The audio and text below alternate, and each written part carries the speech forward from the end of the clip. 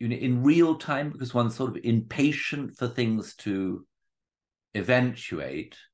One thinks, well, why hasn't this unraveled more quickly? And I think the answer is, when one looks back, you say, A, these things often take a long time to come out, and B, super bubbles tend to be marked by great rallies. And this is definitely, a super bubble, as far as I can see. And we've definitely had, first-class rally. The question then is whether that first-class rally sticks. And I suppose my hunch is that it won't stick, and that it will just turn out to be a, so to speak, a dead cat bounce. But we'll see.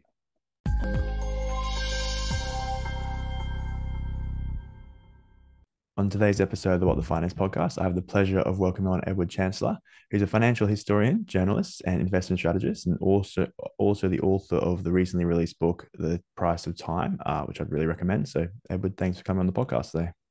Thanks for having me. No problem. And I'm looking forward to our conversations. I guess we can start at maybe quite simple or potentially not simple. What is the price of time? So the price of time is the name I give. It's the name I gave my book, as you say. But the book is a history and analysis of interest, concept of interest, what interest is, why does it exist, when did it originate?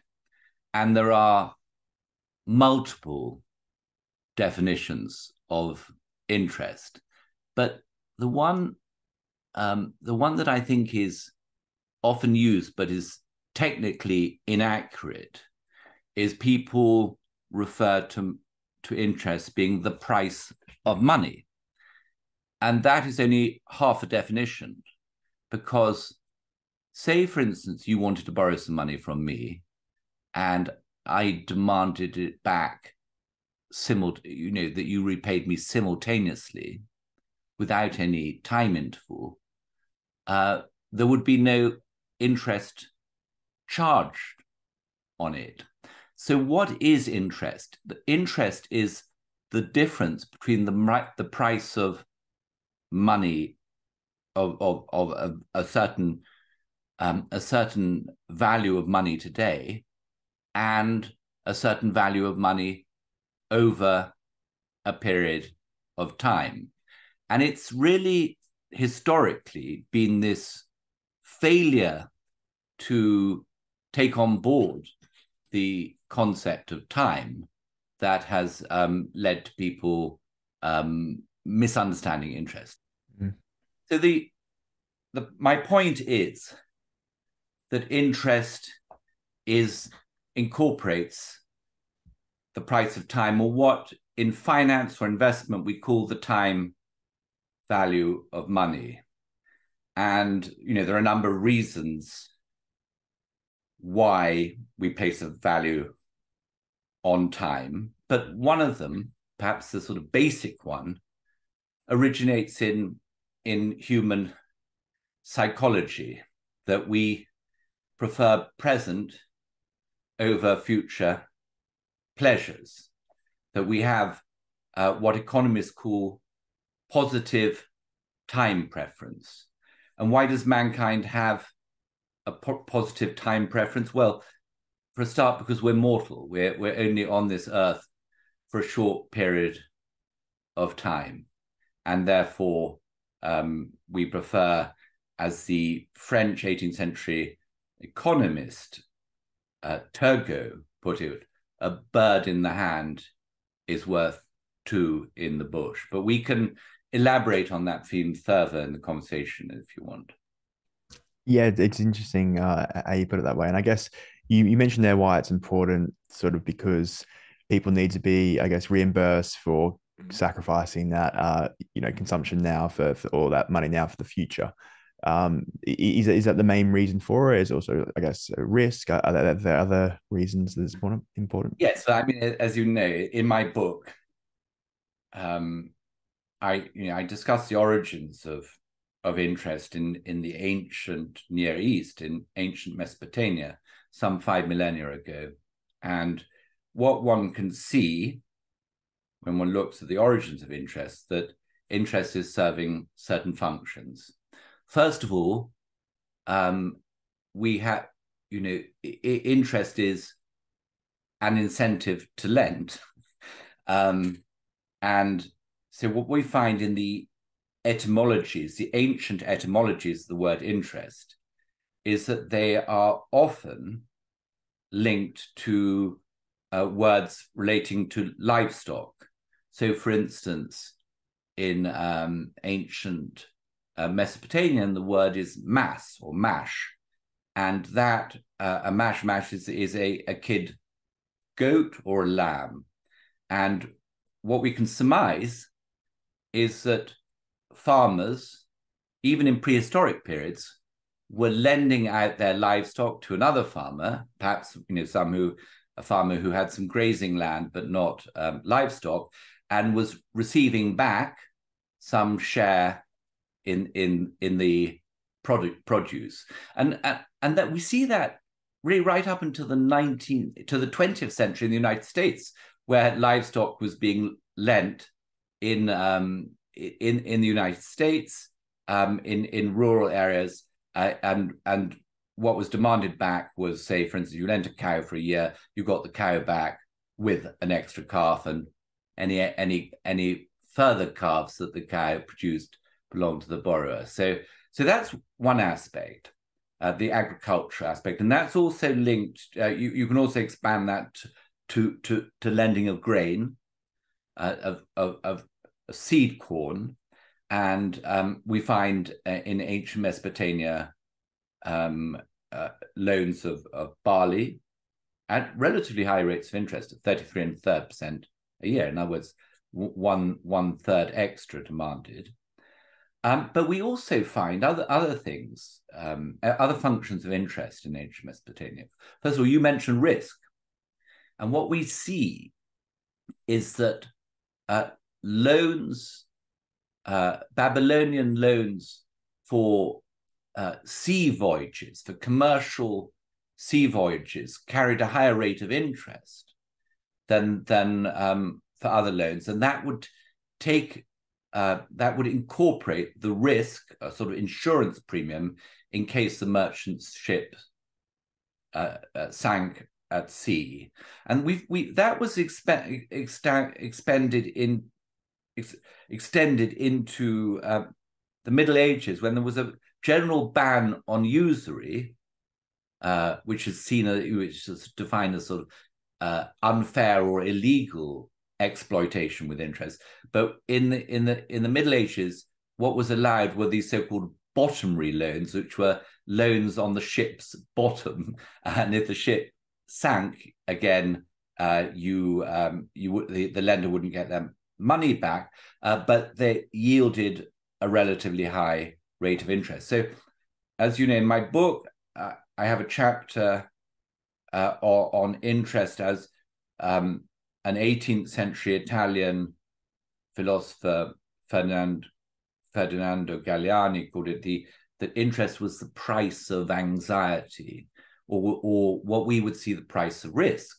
And for instance, in recent years, they developed derivatives on loans, on credit, called credit default swaps.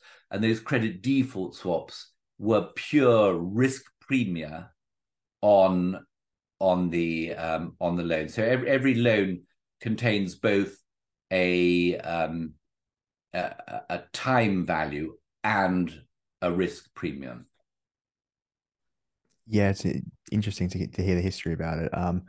And so if we look at, I guess we're all very near-term biased. And you mentioned there there's been derivatives, there's been sort of these new financialized products that have been offering. And I guess if we look at the past decade, interest rates have been close to zero and sometimes negative in some regions. So from what you've seen, has that ever happened before? And then what impact does such a, low cost of time have on an economy, markets, all those things?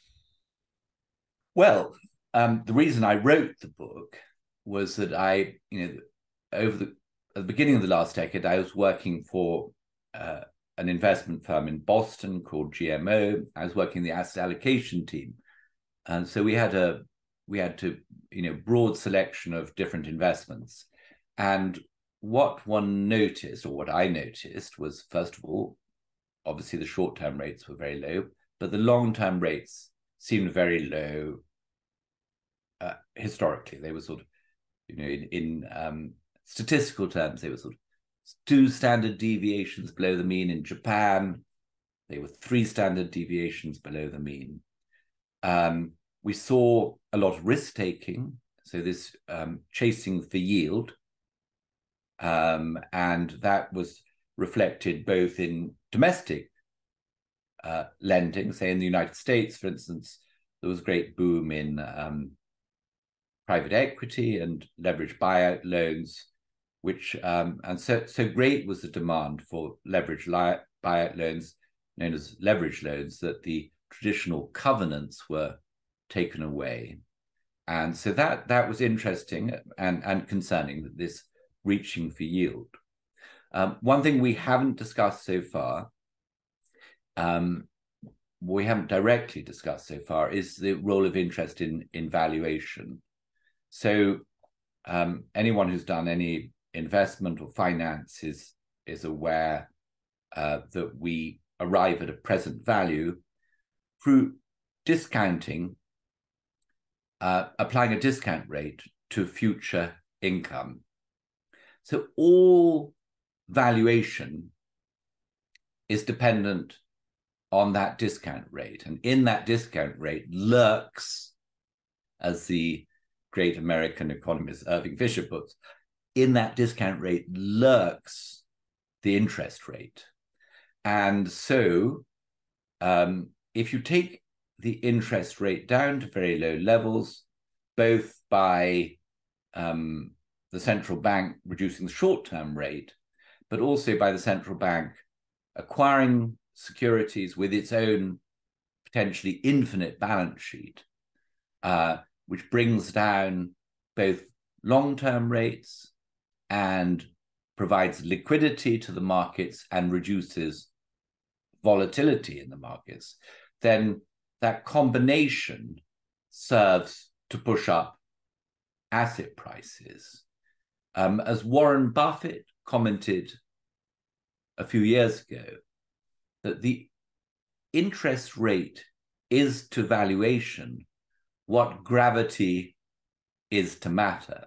And shortly after Buffett made this comment, we went into the final stages of what was called the everything bubble, in which all financial assets and all real assets were impacted by this combination of ultra-low rates and central bank securities purchases.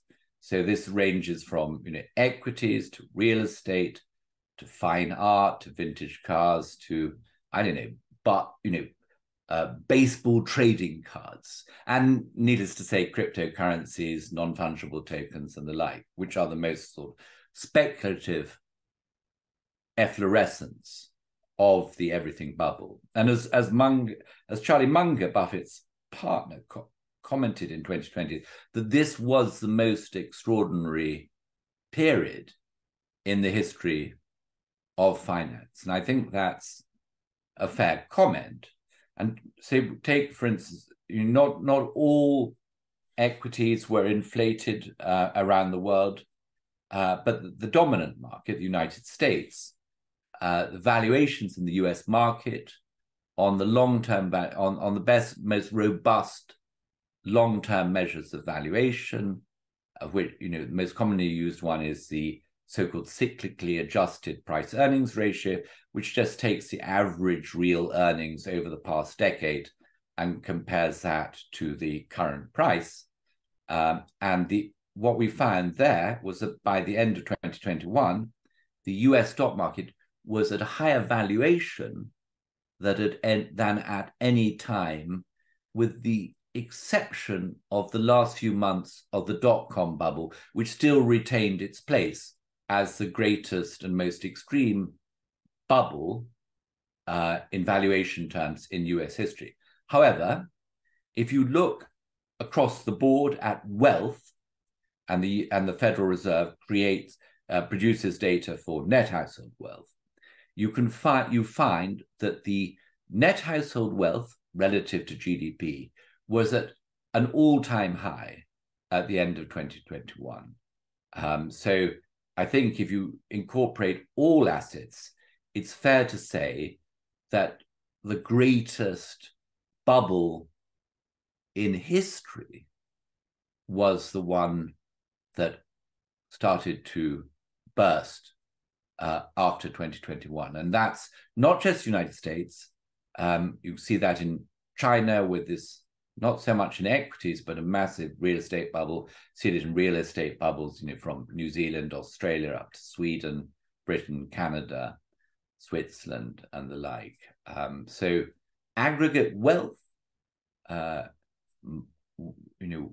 what I call virtual wealth, because it's not really related to any income generation or increase in income generation, or even related to savings, was higher than ever before. Yeah, it makes sense. So if we, you mentioned there that on a specifically valuation perspective, the higher the interest rates goes, the higher the cash-free rate, the higher that the more you have to discount sort of assets to, and then that would mean that the value in the future, or the present value, is going to be lower now than in the future. And we saw that last year. So the central banks didn't really start tightening after this unprecedented period of negative rates or zero rates in the US and UK, but negative in Europe and Japan. Central banks didn't really start tightening until the second quarter of last year, and obviously tightening from lowest levels in history.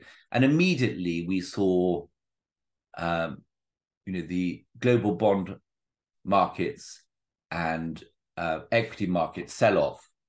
And so I think at the end of last year, the Financial Times calculated that some $30 trillion of global valuations have been wiped out. Now, some of that's come back in the last 9 months, and we can discuss that later. But that would have already that loss last year would have already accounted for one of the greatest wealth losses in history compared to, say, global financial crisis and the dot-com bust. And then we saw, some markets, had very sharp declines. The most speculative ones, the cryptocurrencies, the SPACs, the special purpose acquisition companies that had proliferated in 2021, which were, merging into electric vehicles, space flights, that sort of stuff, highly speculative. They all came down, 95%. Then long-term bonds also suffered massive losses. The most notable losses, as far as I know, in the bond markets were the long-dated UK inflation-indexed gilts or bonds, which were trading at negative real yields at the beginning of last year. And I'd known about these for a while, because when I was at GMO, we had been shorting these bonds as they were at close to zero yield over 50 years, thinking that, how could the interest rate be so low for so long? And then we lost huge amounts of money because they carried on going down and down and down. But then at the end of last year, at the beginning of last year, they started to lose money. And by September, some of these long-dated gilts had lost 85% of their value. So, the term gilt refers to a gilt-edged security. And that the idea is it's as safe as it comes, yeah? So imagine a gilt-edged security losing 85% of its value at a time when the short-term rate set by the Bank of England has gone from close to zero to just 3%. And that 3% is roughly half. I think it was just below 3% at the time. So I think it was, if I'm right, it was around 2.5 or 2.75%. So when the policy rate was less than half its post-war average, which is 6%, that very low, below average rate was enough to crash supposedly one of the safest financial securities on offer. That's very significant, and it was not least significant because the UK pension funds that had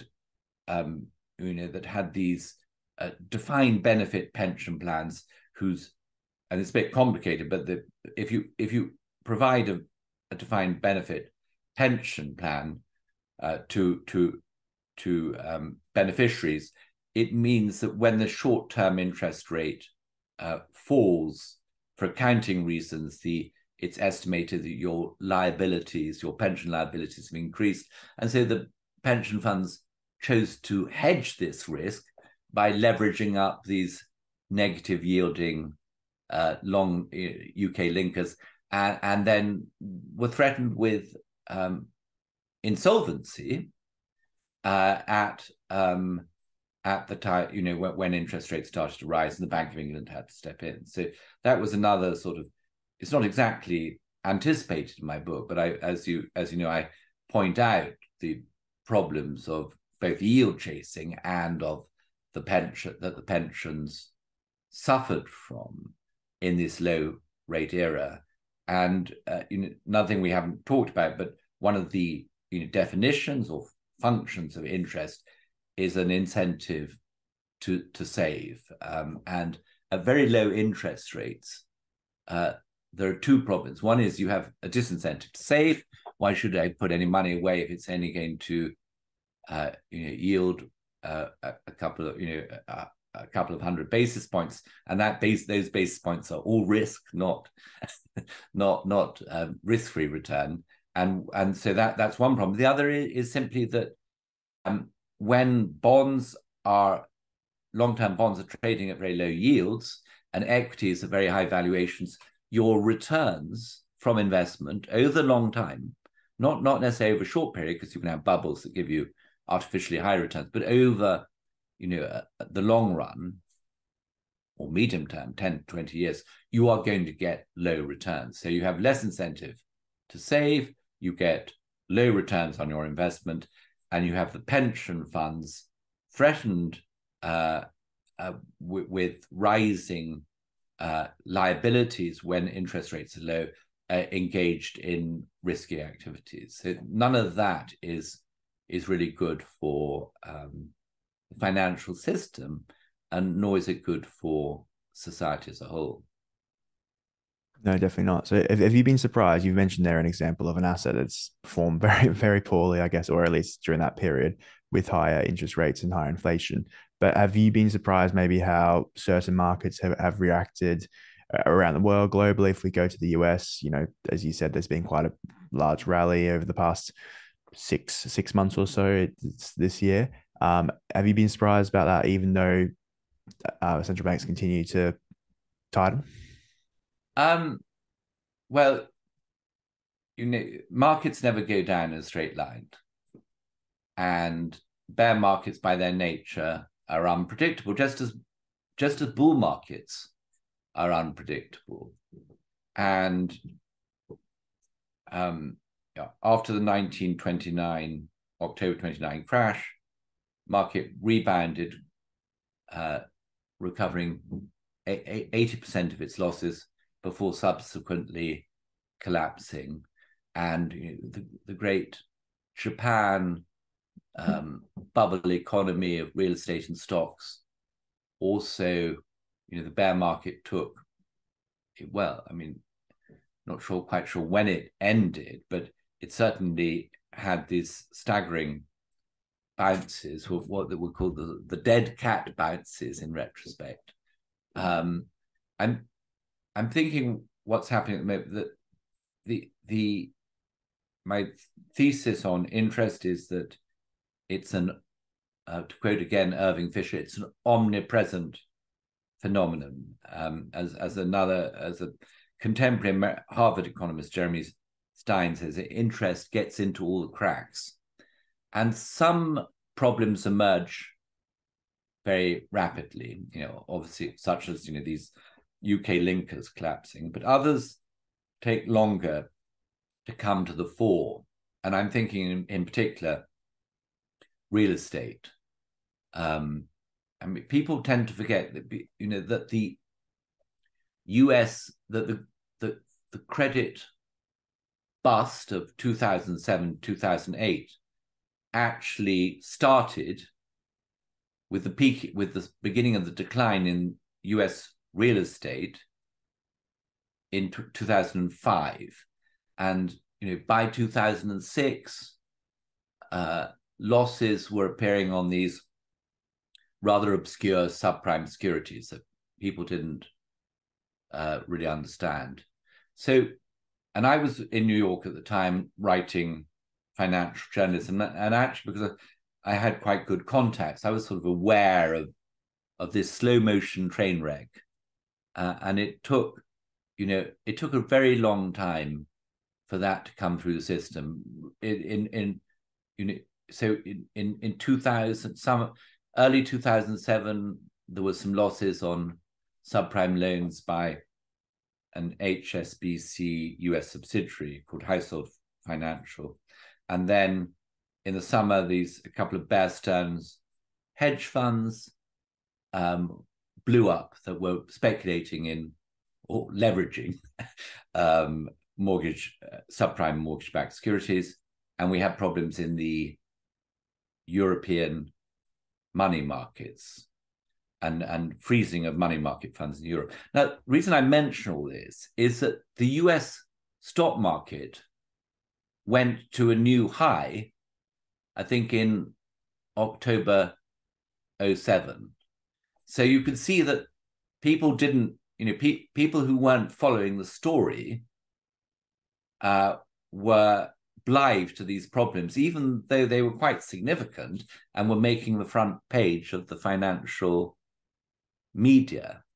So, in real time, because one's sort of impatient for things to eventuate, one thinks, well, why hasn't this unraveled more quickly?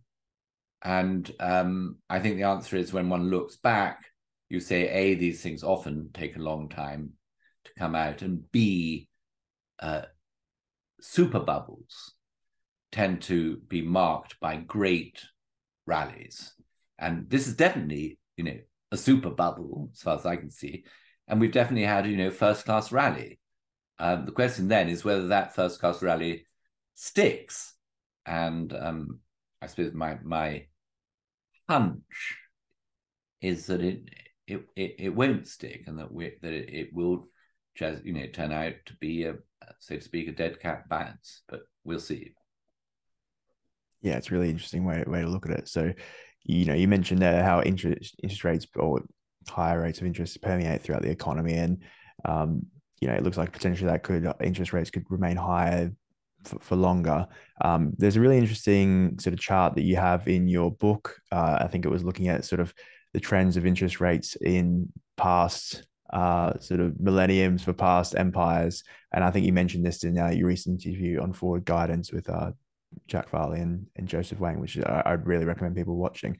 And I found it really interesting. So I guess you look at the Babylonian Empire, and it sort of interest rates and the cost of money really decreases. It sort of plateaus, and then it drastically increases. The same for the Roman Empire. So if we look at, I guess, the trends of what we've seen in the US and the Western world, it's sort of been going down quite a lot. It's plateaued zero or even lower, and then we've seen this little increase. Do you see sort of a similar trend of interest rates going to go high and then not going to come back, or what are your thoughts from there? Well, I mean, first of all, I'd presage any comment by saying that forecasting the direction of interest rates is very difficult. I mean, it's actually one of the reasons I got into the whole subject of interest, which, I'd been writing and practicing finance for 25 years before I actually started thinking seriously about it. But one of the reasons I started thinking seriously is because we had these, bond forecasting models in our asset allocation team that were producing, consistently wrong answers. And what we found when we looked at it is that bond yields are not reliably mean reverting, and if they're not reliably mean reverting, it's not possible to predict them accurately.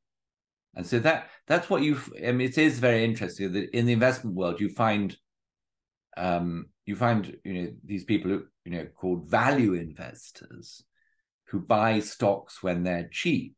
And the underlying idea there is that they will mean revert to their normal valuation. And likewise, a growth stock, which is very expensive, on price to earnings or price to book, will mean revert back to lower. That's what motivates equity investors in valuation terms and style.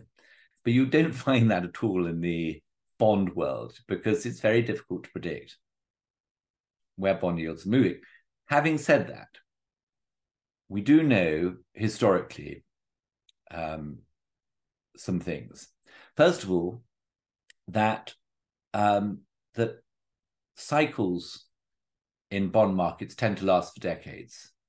So whereas equity market cycles, bull markets, bear markets might last, 10 years on average or 20 years at a pinch, the bond cycles tend to last, well, really between roughly 30 years and 60 years.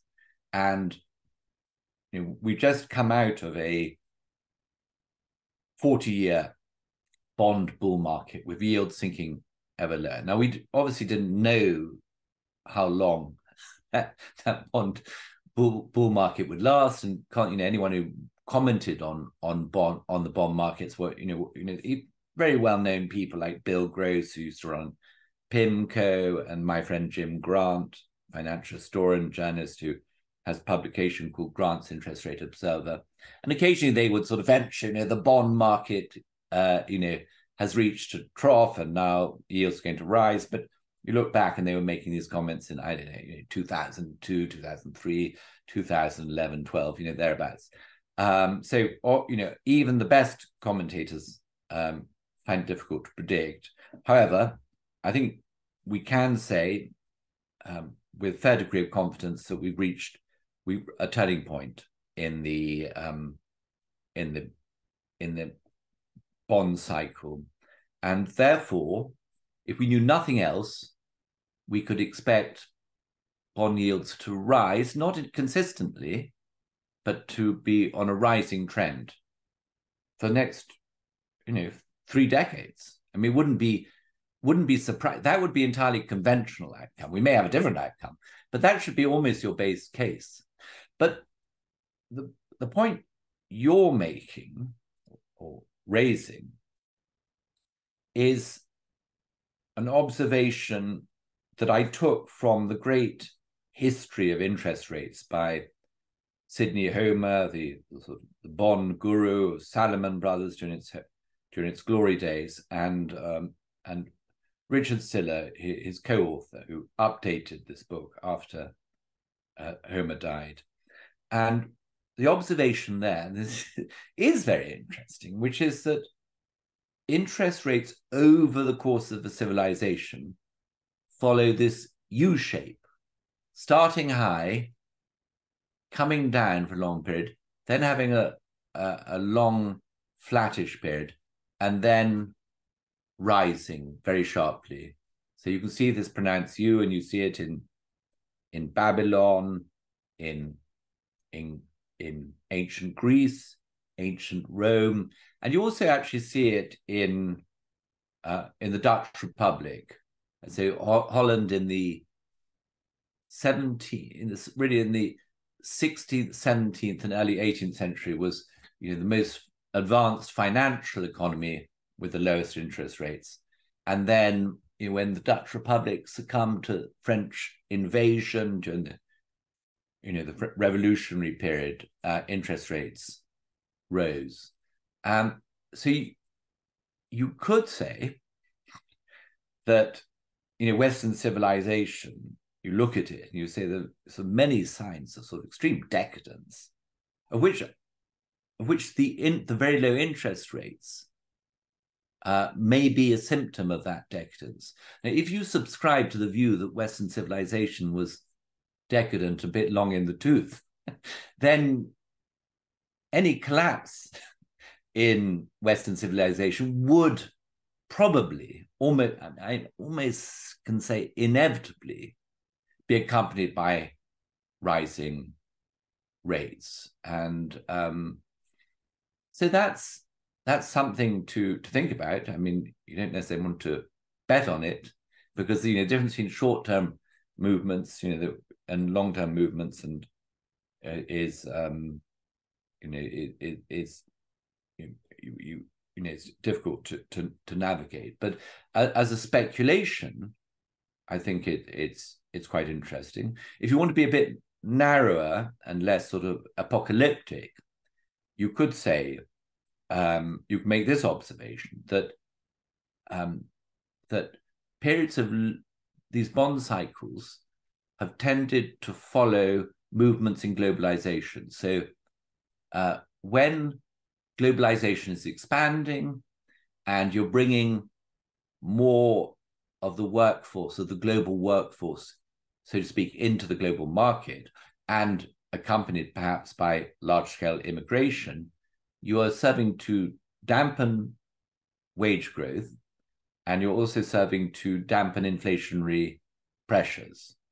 And that weak wage growth and weak inflation pressures feeds through, I think, into low rates. So you could just say, forget about the end of civilization. It's going to happen one day, but you don't want to really bet your life on it. But you could say, well, we're coming to a turning point in globalization. The Chinese have contributed to the low interest rates in recent years twofold. One, by exporting a whole load of stuff to the West and falling traded goods prices, and also by the Chinese, up until a few years back, being the marginal source of demand for US bonds, treasury securities, and agency bonds.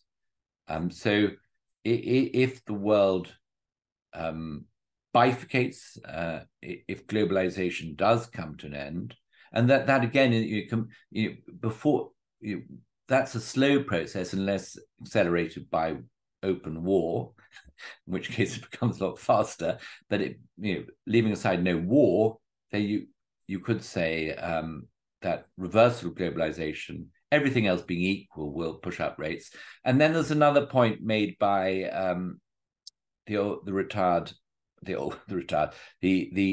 British former Bank of England economist Charles Goodhart, who wrote a book called The Great Reversal with a colleague called, I think he's called Manoj Pradhan. And their argument is that China's population is aging, and that means there are going to be fewer people joining the global workforce. And they also argue that aging populations are less, have less, in effect, surplus capital, and that pushes up interest rates. Now, that goes against a lot of the arguments one was hearing up until recently, that aging populations brought down interest rates. But there's something I think reasonably compelling in their argument. And if I had to bet, this is uncertain, but if I had to bet, whether China's aging population would push up rates, I would say, yes, it will. But it's a lot of these things are not. There are good arguments on both sides.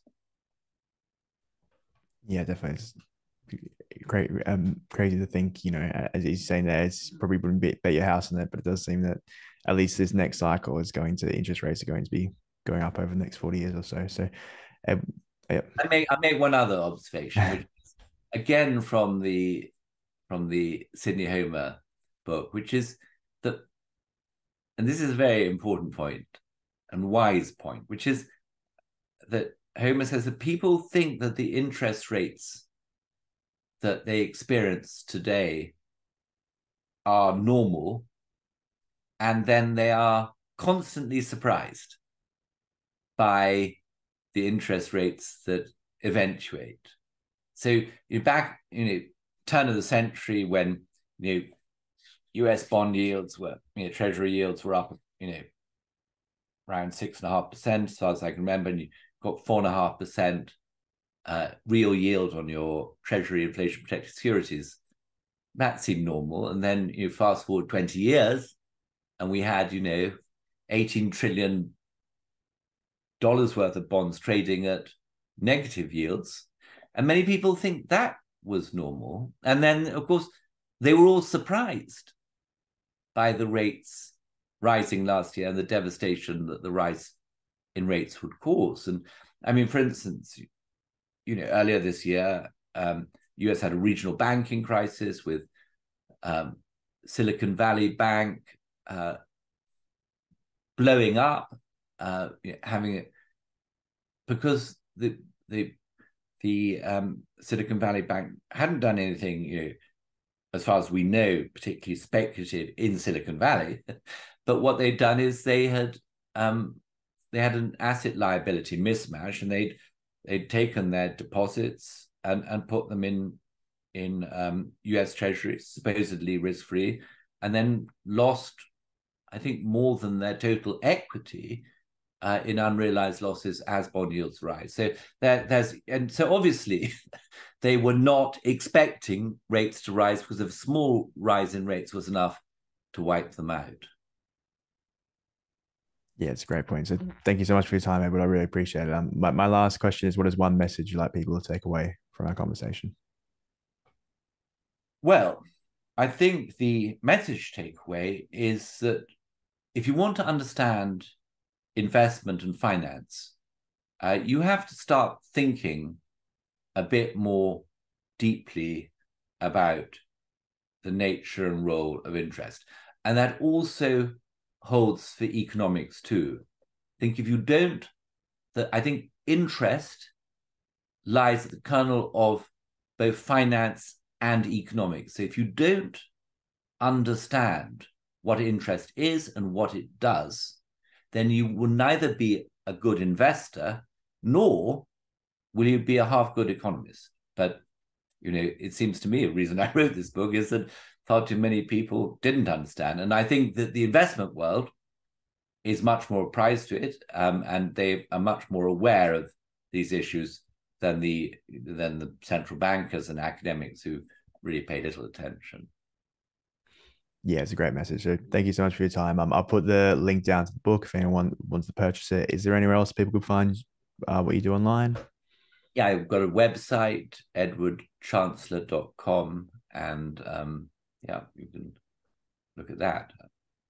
Perfect. I'll put that in the description. But thanks again for your time. Thank you. Thank you so much for listening. And if you enjoyed the episode, please subscribe and click the bell icon so you are notified when new podcasts are released. I hope you're leaving with some great value about investing, trading, and finance. See you on the next show.